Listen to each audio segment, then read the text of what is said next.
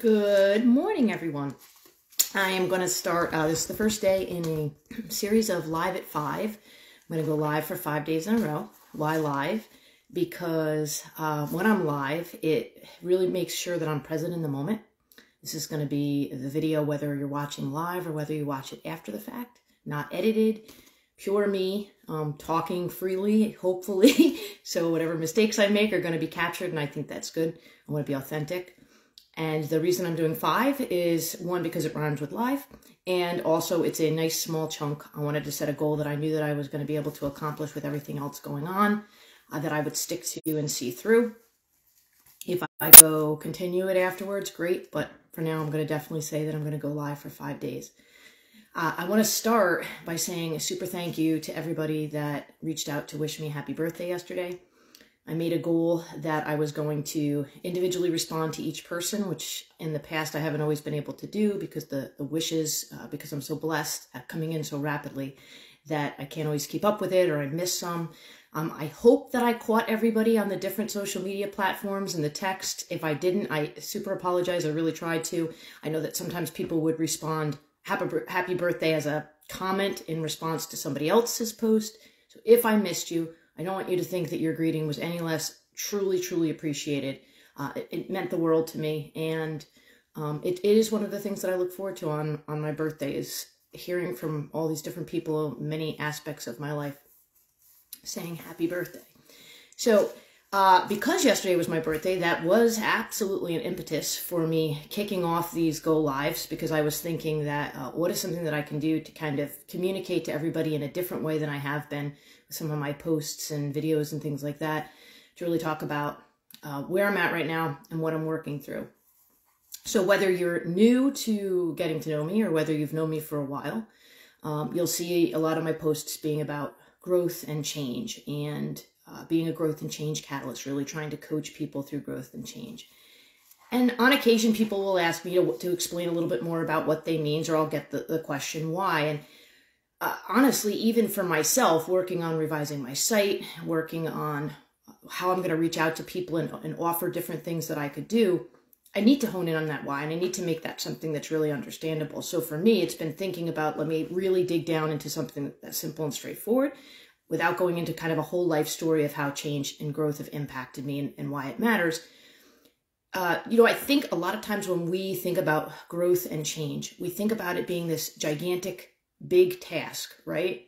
We think it's a 180 degree or maybe just a 90 degree turn, but it's a big pivot to get from where we are to where we want to be, whether that's something that we're choosing to do or that's something that's been thrust upon us.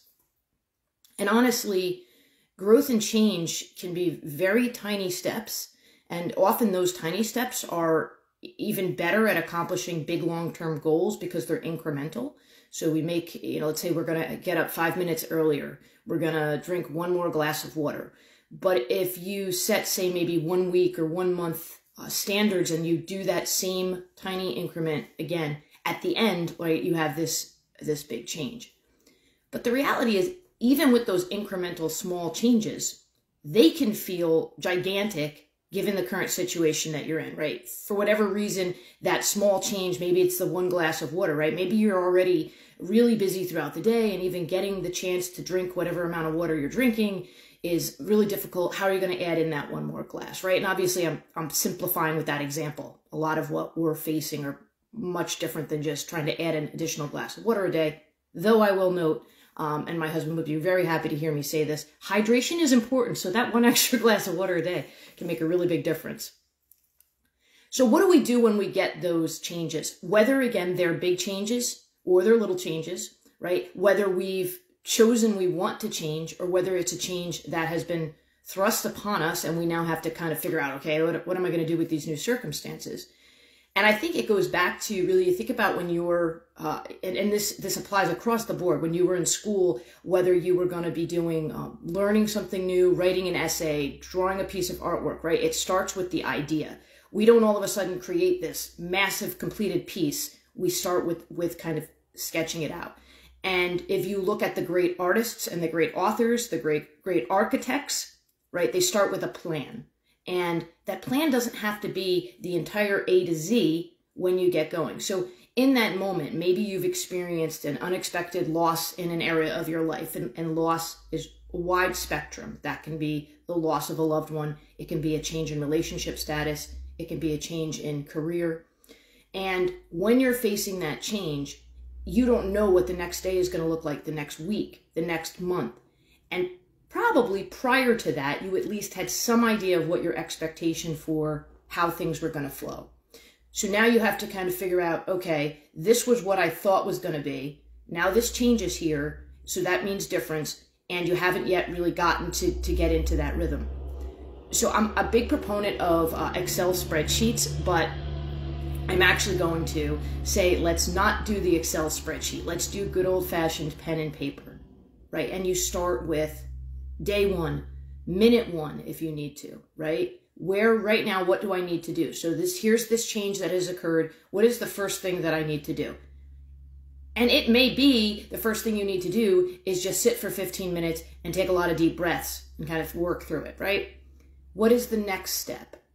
Is it something that you need to do, a financial shift that you need to change? Is it going to be now your day is going to be organized differently and you need to figure out how you're going to fit the different chunks of things that you absolutely have to accomplish in?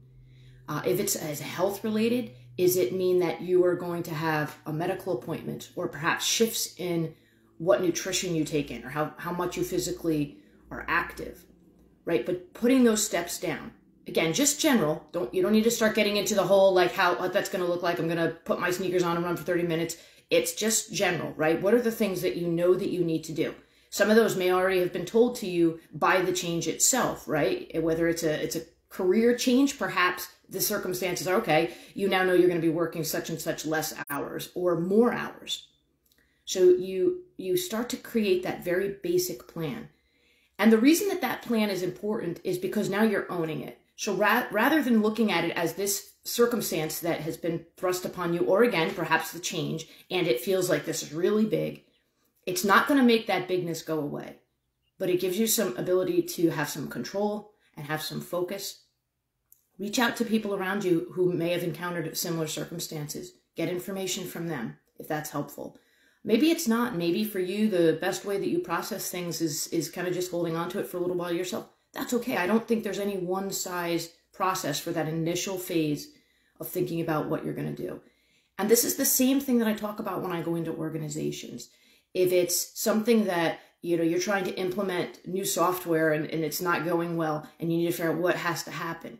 If it's the culture seems really not quite right and you're not sure where the issue is, it all is going to start with that same basic step of understanding what are some of the things that you know need to happen, those incremental changes that are ultimately going to lead to the big change. So I encourage you, if you're at a place in your life right now where you know there's something you want to do differently, or something has happened and you know it's going to be different, whether you want it to be or not, first off, my blessings are with you.